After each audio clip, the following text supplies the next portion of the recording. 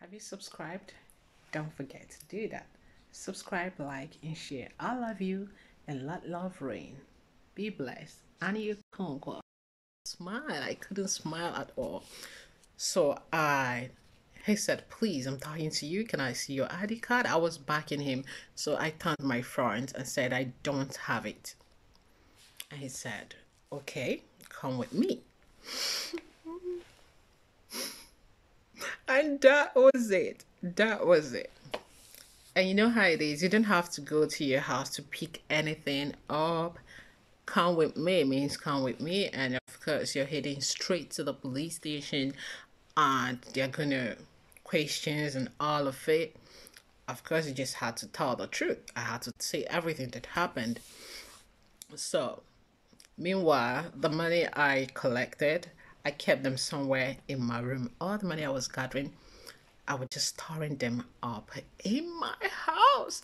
You wouldn't imagine. Can you imagine it? You wouldn't just imagine. So I called out. Oh, but the prison there, guys, in case you're coming from Nigeria, don't even think it has nothing. It has anything that close to the Nigerian prison. The prison there, it's like, oh my gosh, it's a beautiful place. You have a beautiful room to yourself, the TV and everything.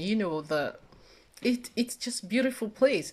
The only punishment to it is that you're not going outside. Like you're not free to just move on the street, but you can move within the environment. You can talk on your phone. It's the whole freedom is not denied. So I thought it's a beautiful thing. As a matter of fact, there are some people here in Germany that when it's winter, they don't like winter. So you know what they do to go to prison so they don't come out, they don't have a reason to move on the street, they just enjoy indoor all through. They go to the marketplace and steal from the market.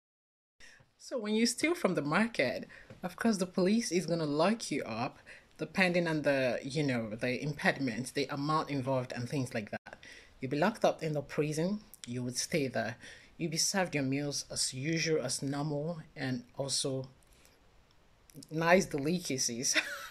You won't believe it, guys. So, as funny as it might sound, that is the truth. Talking as, okay, as one who has been in Nigeria and understand the system and how it runs and how it works. So that is the Chamni way. It's just beautiful. So it's not like you're in the prison and having some serious punishment. No, you're actually there having fun. You heard me. So that was it. But I called this friend of mine, whom I have been housing in that house. This person has not. So this person was not sharing any form of responsibility with me at all.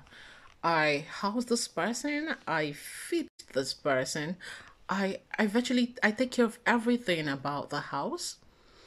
So, but now calls for that time to know whom you're dealing with. Now there is a problem, I'm not there anymore. And I said to the person, you're like a family and a friend. I kept a certain amount here. Please take that money, send it home to my people, my family. They should keep it for me. I'm going to be deported at so date. I'll go home stranded. I need to have something to start, you know, to start with. And thank God I did a good job. I saved so much that you won't believe the amount. So much that I couldn't even imagine. But that's the beauty of savings, actually. So, and then when converted to Naira, the Nigerian money, it was like, whoa, whoa, whoa, whoa. But you know what happened? Yeah, there was a buster. There was just a buster. The person took the money, went home, established him, got so established, like got so established. Yeah, nothing about me on the line, denied everything, got into so much businesses, didn't even want to see me again. And I came back and called for this person. And this person, first of all, this person denied it. So because I was stranded, and to be honest with you, it's not an amount I want to just whistle away just like that.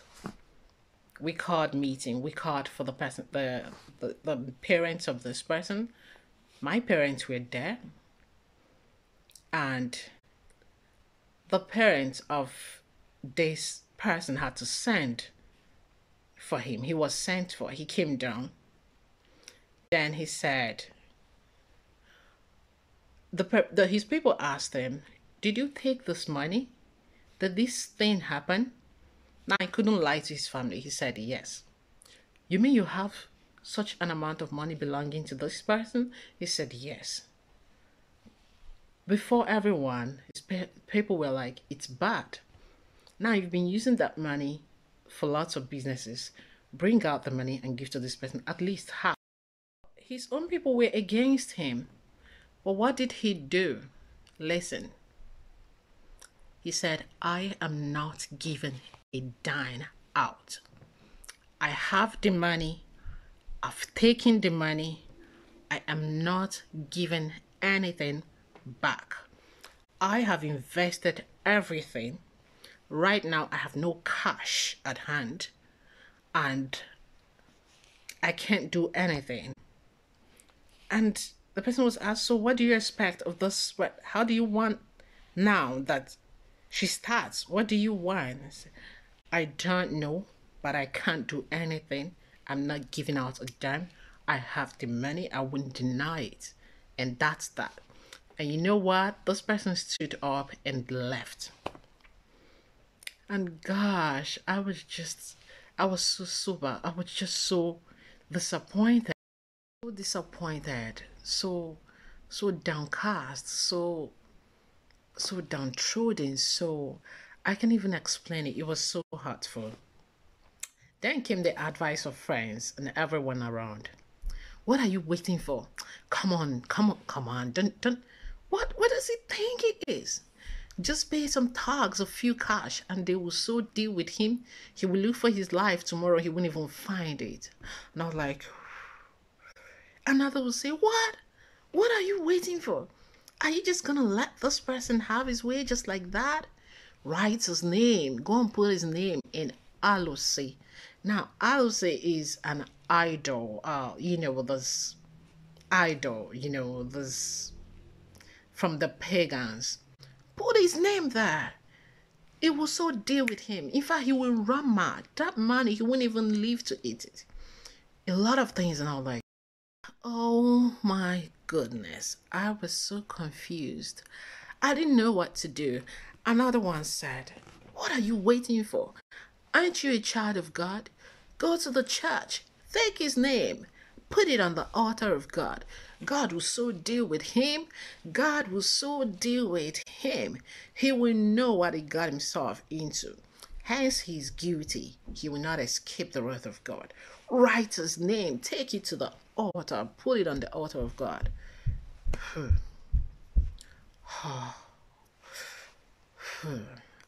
I didn't know what to do. I didn't know whose mouth to follow.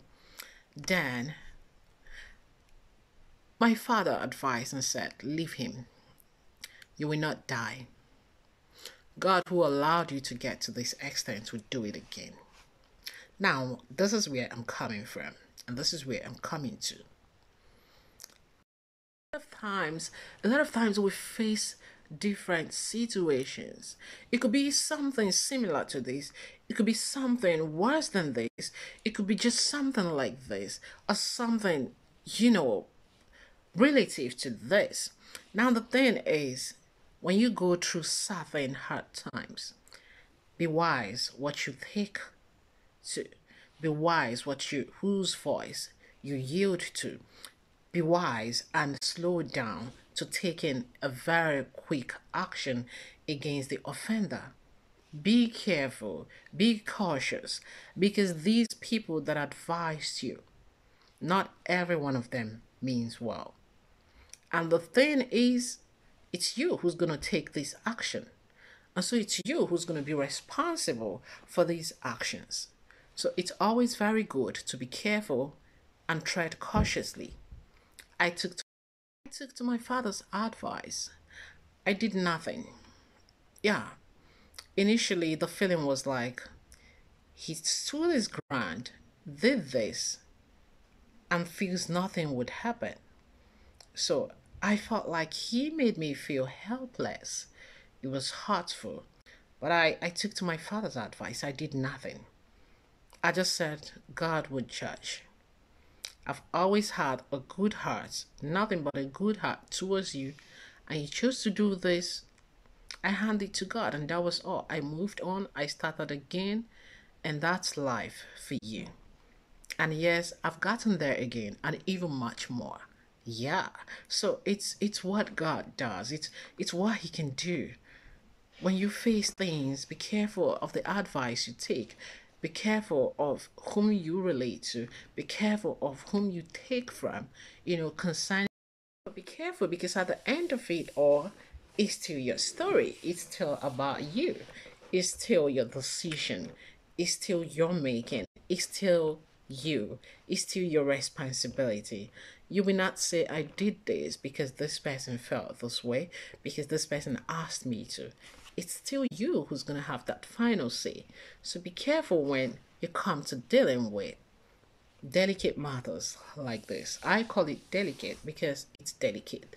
Let me know in the comment section below what you think of my experience. Let me know of your experience. Thank you for watching. Don't forget to share this. Encourage someone else that tomorrow is always brighter and greater than yesterday. Yes, you're blessed. Yes, you can be great again. Yes, the beautiful ones and the beautiful things of life are always there for you, before you, and with you. Have you subscribed? Don't forget to do that. Subscribe, like, and share. I love you and let love reign. Be blessed. And you conquer. Bye.